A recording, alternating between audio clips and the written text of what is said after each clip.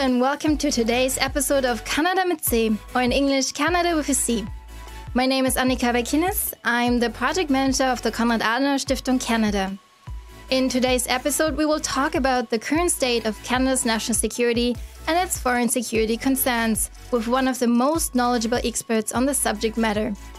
We're particularly pleased to welcome Richard Fadden as our distinguished guest. Richard Fadden was National Security Advisor to the Prime Minister of Canada in 2015-2016.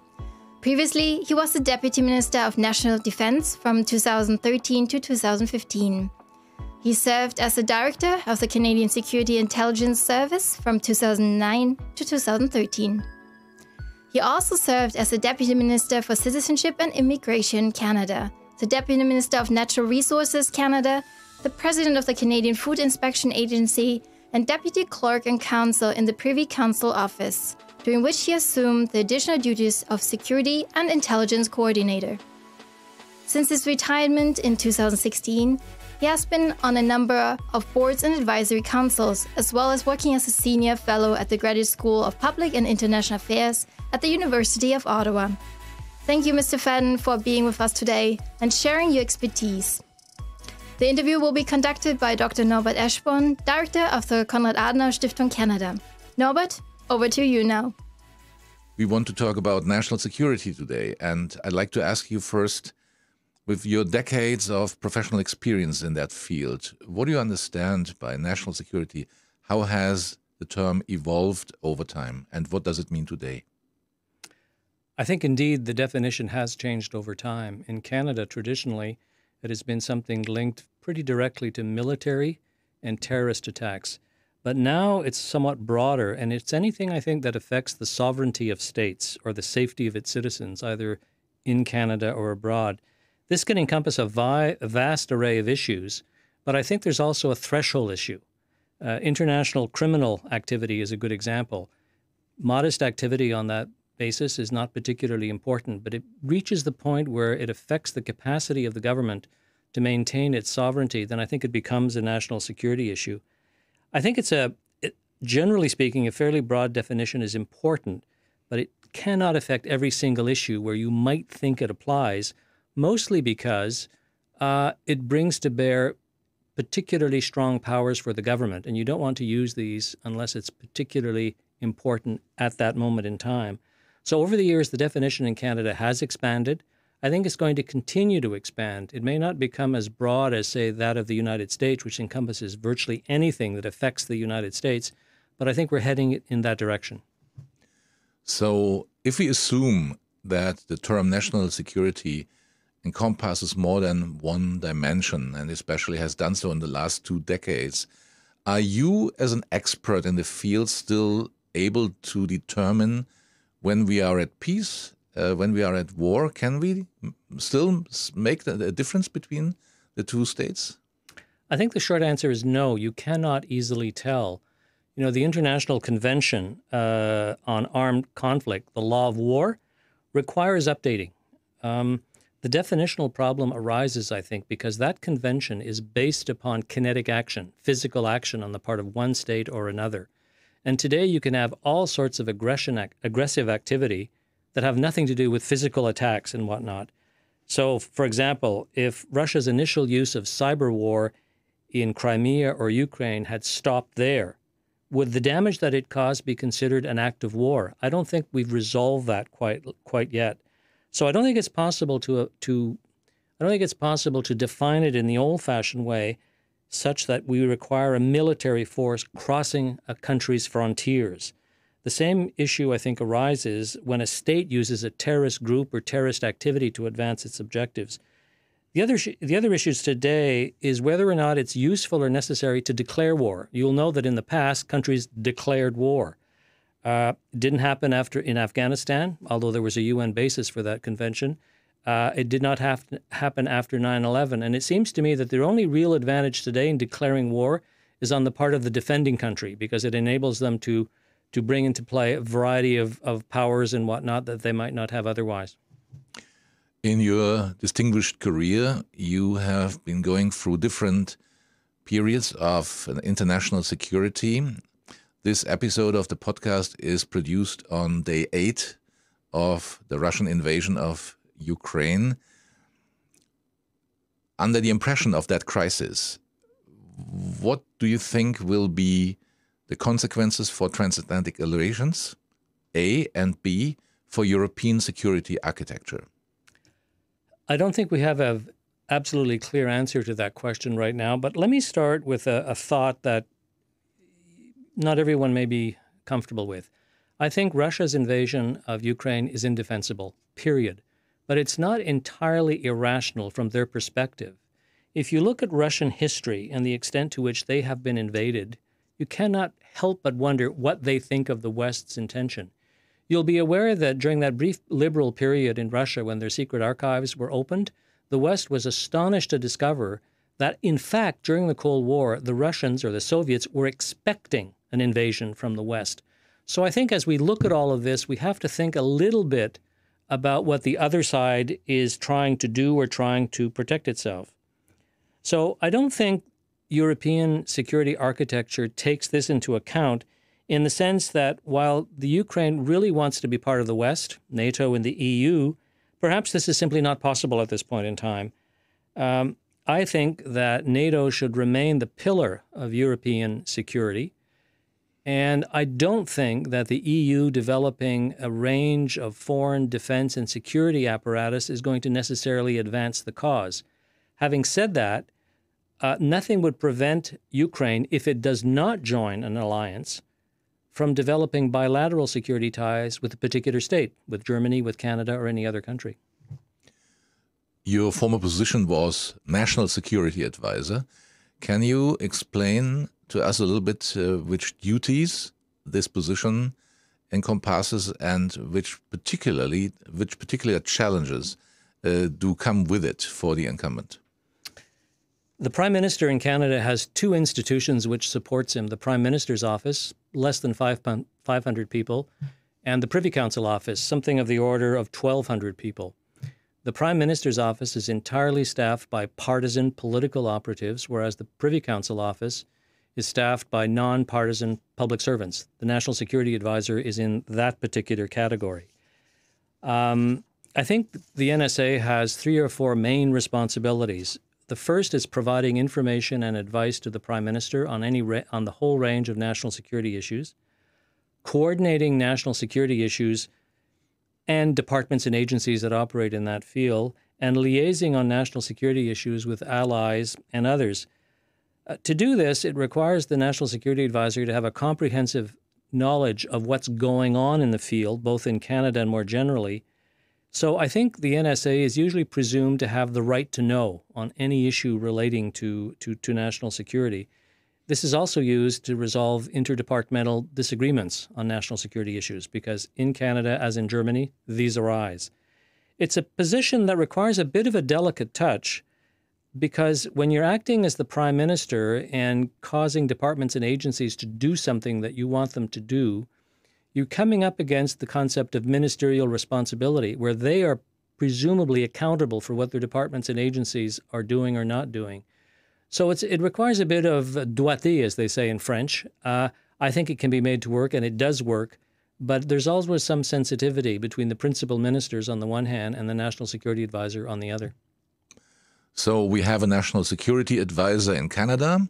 We do not have one in Germany. Both countries do not have a National Security Council. From your perspective, are there any reasons which would actually be in favor of establishing such a council in both countries? I think it's useful to start here by defining what is a National Security Council. And I think in practical terms, it's a committee of cabinet staffed by ministers, sometimes with officials, and usually chaired by the head of government. They also have a secretariat supporting them. Whatever it's called, Canada over the years has had a variety of committees dealing with emergencies. We've had one dealing with Afghanistan. We've had one dealing with 9/11. All of these were sometimes chaired by the Prime Minister, sometimes not. They are all supported by a secretariat, usually headed by the National Security Advisor. I do think we get a little bit fixated with the title of National Security Advisor when in fact what it is, it's a committee chaired by the PM, composed of ministers supported by the NSA. Why doesn't Canada have a formal NSA? I think because we didn't feel it was necessary. We create a special committee when it is necessary. And currently, we have a cabinet committee dealing with safety, security, and emergencies chaired by the emergencies minister, and an incident response group, which we're using to deal with the challenge in Ukraine, which is chaired by the Prime Minister. My sense is if it ever becomes absolutely necessary, we'll create an NSC. But I think what's important is whether or not the government and the Prime Minister are getting the results they want, not whether a particular institutional framework is used. In your previous position, you relied on intelligence obtained by your country's national intelligence agencies. Now, intelligence professionals claim that 60% of their information are coming from open sources anyway. And there are also memoirs by world-renowned statesmen in which they are highly critical of the value of intelligence agencies and their work. For example, neither the developments which led to German reunification or to 9/11 were predicted by intelligence agencies. Where does their value lie anyway, from your point of view? I think that's a very good question, particularly when we remember that intelligence agencies cost a lot of money and political capital. A director of the CIA once told me that his agency, 90% of the information and intelligence that he used came from open sources. Now, I think it's important to note that open source doesn't mean easy to access. You sometimes find it very, very difficult to find it. But in any event, if you use open sources for advising the government, it has to be analyzed, it has to be synchronized with traditional intelligence, and eventually you have to make a judgment on whether or not the source of intelligence is useful. That's a job for traditional intelligence agencies, I think. I think traditional intelligence agencies today are particularly useful in collecting and assessing intelligence relating to medium to short-term operational issues, a treaty negotiation, whether or not a particular terrorist organization is planning something of that nature. As to long-term strategic intelligence, and I come back here to 9/11 and the reunification of Germany or the fall of the USSR, I think intelligence agencies can supplement open sources, but there are always underlying trends that anybody can see. I think that's a really big difference from even 20 or 25 years ago, where essentially you had a few think tanks, a few universities, and intelligence agencies that did this sort of thing. Nothing prevented open source institutions from cogitating on whether or not the wall was going to fall or whether the USSR was going to cease to exist. So I think there's a real there's a real role for intelligence agencies, but it's not the same one as a few years ago. And when it is used, I think they can then take advantage more directly of very intrusive methods of collection that open sources don't have available. If you come to Canada as a foreigner, the impression is that Canadians do not seem overly concerned when it comes to external threats. They think there's an ocean to the west, an ocean to the east, and an ice cap to the north. What can happen to us? Is this assessment merely subjective, or does it stand up to scrutiny? 3 oceans in the United States, plus the fact that for all of our history, we've fallen under another country's security umbrella, initially the British Empire and now the Americans. I think this accounts for our perception, generally speaking, of threats against us as being much less dangerous than they really are. Having said this, and this is a slightly different angle, when there's a real crisis, the world wars, the Cold War, Afghanistan, 9/11, I think Canada pops the clutch and generally does treat these threats as very, very real. But especially now with threats from the cyber world or space, geography makes no difference at all. And I think there's the beginning of a trend in Canada which recognizes that threats from outside of Canada are more relevant than we used to believe. Added to this change in environment, there are noticeably growing concerns about the threats posed by China and Russia. Polling, I think, clearly indicates that in Canada. But I think it's important to recognize that the threats are not only traditional ones, but also encompass economic threats that perhaps meet the threshold of the definition of national security that I mentioned a little while ago. Generally speaking, I think your opening question is on point. We don't view threats the same way as many of our NATO allies. But I think that is slowly changing, and there's a synchronicity that's beginning to develop between the allies and Canada. Canada is a literal state of the Arctic and plays an important role in the Arctic Council. Although the Arctic and the Northwest Passage have become more and more important in the last 20 years or so, and China and Russia play an important role in Canadian spheres of interest there, one has the impression that Canada does not overly value international cooperation in that area. Is that a correct impression? And if so, why is that? I think there's some truth to what you're suggesting. Canada has traditionally been very much against the militarization of the Arctic and also of limiting external activity because of very real concerns about the ecology of the Arctic, perhaps basing ourselves partially on the Antarctic model. I think it's important to recall that the Canadian Arctic has an extraordinarily sensitive ecology and is largely unpopulated, at least by European standards. And there again comes some rationale for our concerns about foreign involvement.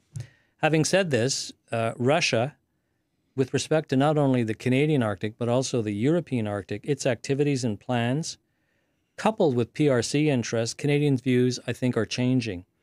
And these views are also changing, I think, in part because the population is increasing. There's an increasing growth in interest of economic development and tourism. So putting all this together, I think Canada has slowly accepted that we're going to have to involve others more than we have in the Arctic. And in fact, given Russia's current behavior, I think that NATO's role in the Canadian Arctic will grow to parallel its activities elsewhere in the alliance. How important is it for the work of any national security advisor that the population of his state has internalized what we call the official national threat perception? And what consequences does it have if that is not the case? And what can a public servant do to change awareness here? I really like that question because it was one of the things that I found relatively frustrating when I was NSA. Assuming that the NSA has a realistic view of national security issues, a realistic issue more so than does the population at large, and possibly more realistic than government's public positions are, there's a gap there that needs to be reconciled. I mean, I think we first have to recognize that Canadian ministers are briefed on threats. They understand them. But generally speaking, and this is true in any democracy, what they say in public and what they're prepared to approve and resource are two different things entirely. So I think in practical terms, this means that the policies, the recommendations on resourcing coming from the NSA are not always easily accepted by the government because of this gap in the perception of the threat that exists between them. So I actually found this on a few occasions. My colleagues and I felt that there was a real threat on Activity X, and it was very clear that ministers did not believe that this would be acceptable to the Canadian public as a starting point in developing a policy. So what can an NSA do? I think it's very limited because of the strong convention in Canada that public servants do not contradict ministers, and they don't get very far ahead of them in public. Having said that, you know, one can testify before Senate or House committees, the occasional speech, few commentaries on social media. But I think the scope for changing this gap in threats is greater. The chances of improving this is greater. Pressure from the allies or the existence of real crises. The issue is not unique to Canada. To one degree or other, I think it's true in every democracy, including in Germany. You know, what the government perceives as a threat and what the average man or woman perceives as a threat, not always the same thing. And really, in the end, it's the job of our elected representatives to narrow the gap. Looking at the tenure of Canadian national security advisors, the half-life in this position seems to be comparatively short. Why is that? Are you constantly nervous in expectation of bad news, sleeping lousily at night? Or what other reason is responsible for that? Well, I think to one degree you are right. An NSA's job rarely is to deal with good news. And I think most of us who have a position like this tend to compartmentalize. But I think in Canada, for example, my predecessor left early before his term was up because he took a job in the private sector. I took the job knowing that I was very near retirement after 4 years in the public sector, so I retired early. I think another factor in Canada is that we really try hard to give the NSA a mix of foreign, defense, and security experience.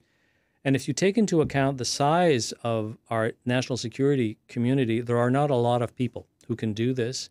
So the judgment has been, I think, by the government, let's appoint somebody with the right mix of experience and accept a shorter term rather than the reverse and appoint somebody for a full term with slightly less experience.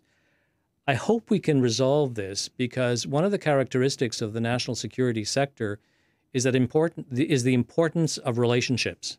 It's important in any area of government. It doesn't matter if it's social or economic policy. But I found that in dealing with national security, you often have to be able to look your opposite number, in Germany or elsewhere, in the eye and develop a professional relationship. And this takes time, no matter what the enthusiasm is. So I don't think there's a conscious decision on the part of anybody to shorten the half-life of NSAs, but sometimes for issues related entirely to individuals and sometimes because the right person isn't available, you don't get the kind of term that would be the most desirable. Thank you for having been our guest today at Canada mit C. My pleasure. Thank you for joining us today. If you'd like to stay tuned for upcoming events, publications, and learn more about the work of the Konrad Adenauer Stiftung Canada, we invite you to visit our homepage and sign up for our quarterly newsletter at www.kas.de/Canada. Thank you, and we look forward to welcoming you back to another episode of Canada mit C.